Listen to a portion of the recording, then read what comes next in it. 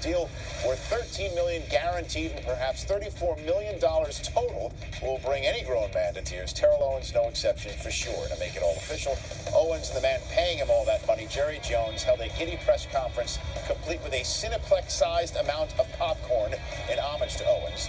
It was a remarkable scene when you consider it was just 26 months ago that Owens arrived in Dallas with more doubts than anything else, and a head coach who needed several months before feeling comfortable enough to say his name in public.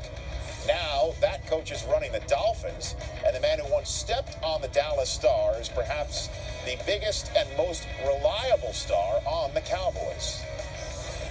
I want to graciously thank, Jerry Jones and the Dallas Cowboys organization, for extending my contract. Obviously, it wasn't something that he had to do.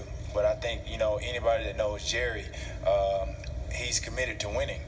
This contract really, for a lot of people, it signifies, money, and they see dollar signs. But, for me, it signifies commitment. And I know, and I knew that coming here, and times that I've been here, and since I've been here, it's been nothing less of that. And with this contract, dude, I know that, I'm a Cowboy for life, and I'm happy.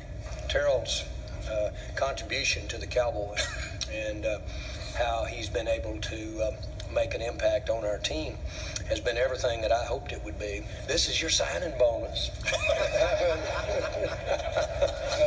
Funny stuff, isn't it? Owens is just 2 touchdowns away, by the way, from standing second overall on this all-time touchdowns list, behind only, of course, the GOAT. And interestingly enough, if Owens averages 11 touchdowns a year over the next 4 years, he would sit atop the all-time touchdown receptions list in Dallas Cowboys history, surpassing both Michael Irvin and Bullet Bob Hayes. Now, sure, Owens would be 38 if he completes the contract, but he has had double-digit touchdown seasons in 6 of the last 8 years.